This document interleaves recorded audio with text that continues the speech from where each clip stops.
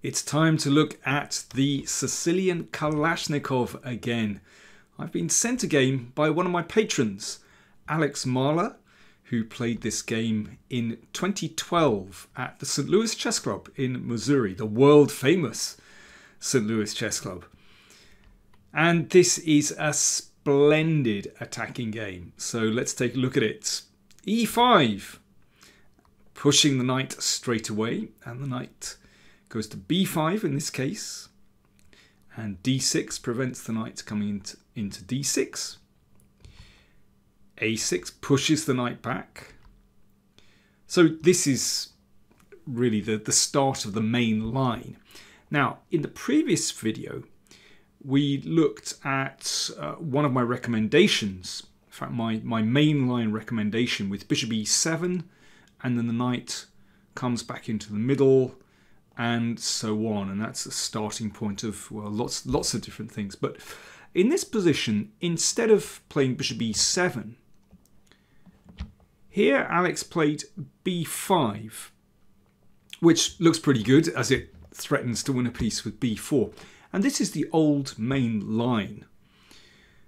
And it's very daring. It's very interesting because it usually leads to positions where black sacrifices a pawn. So b5 really forces the knight to come into d5. Well, looks pretty good there. And now black challenges that with knight e7. So that knight is still out on a limb on a3, and that's why c4 is the common move here. But as is so often the case when white plays c4 in the Kalashnikov, it weakens that d4 square. And that gives black some really nice ideas. Now here one can take on d5 straight away, or you can play the knight into d4. Now Alex plays the knight to d4. There we go. It's a great example of the Trojan horse, this typical theme in the Kalashnikov where you throw the knight in. Often you even give up a pawn, but it just helps to open lines for black.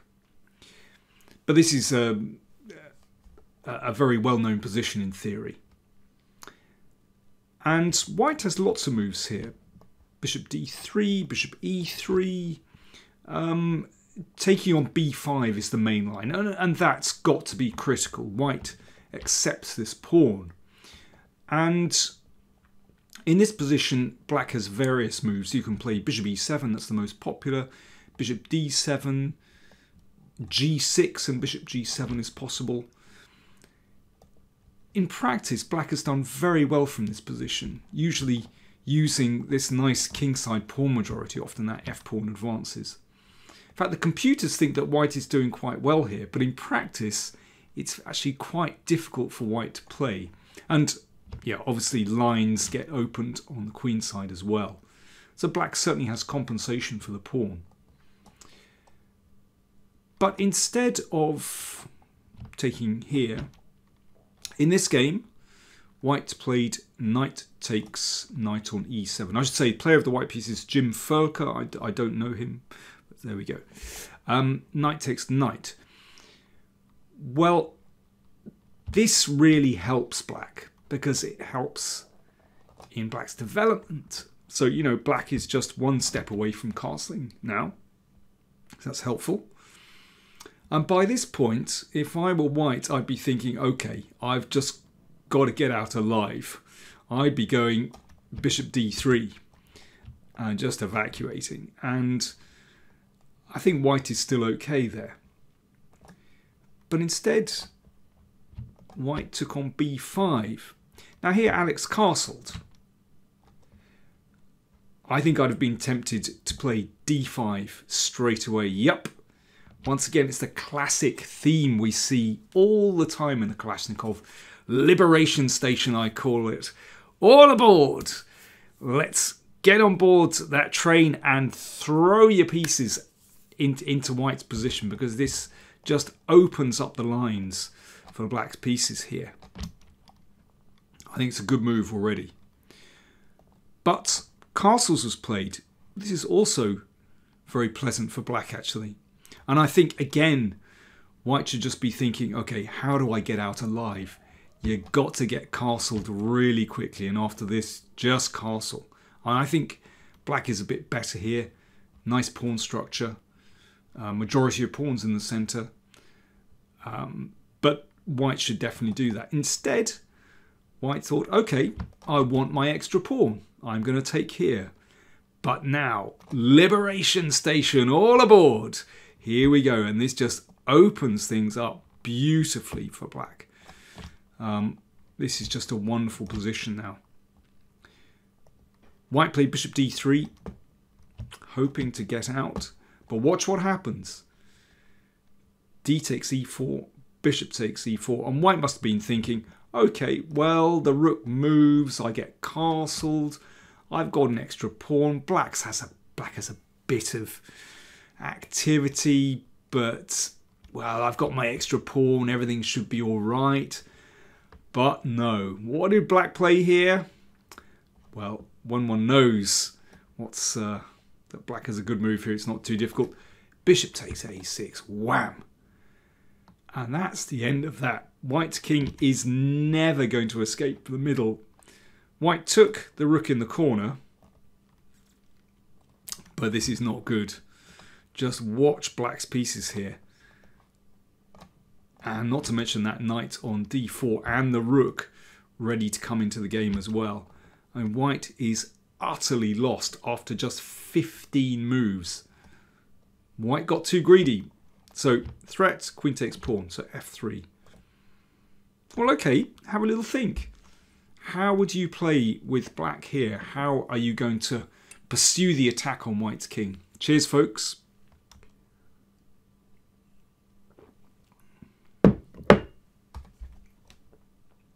I think there are lots of good moves here.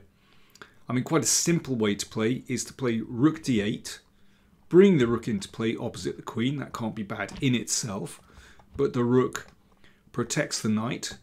So that means black is ready to play e4, and that will open up the diagonal for the queen. I don't see any defense at all. In the game, Alex played another excellent move. Bishop h4 check. Very good. I mean, the king can't step to d2. That looks really terrible.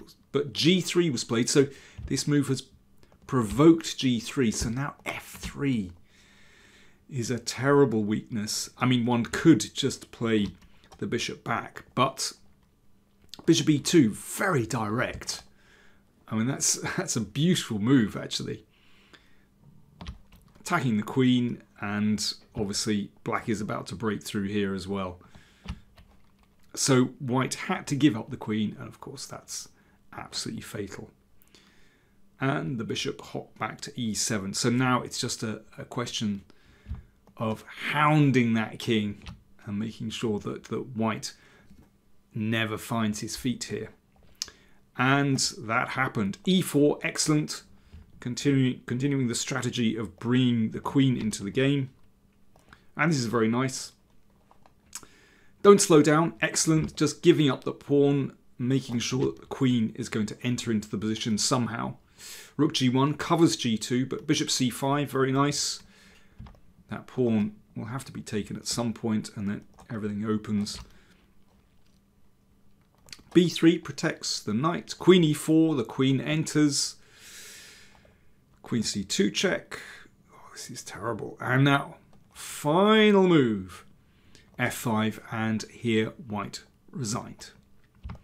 Queen f2, mate threatened, and let's say, well, there's no defense. But let's try rook g2, but then queen e4, and queen takes rook, seals the deal. So congratulations, Alex Marler, on a fine smash and grab win with the Kalashnikov.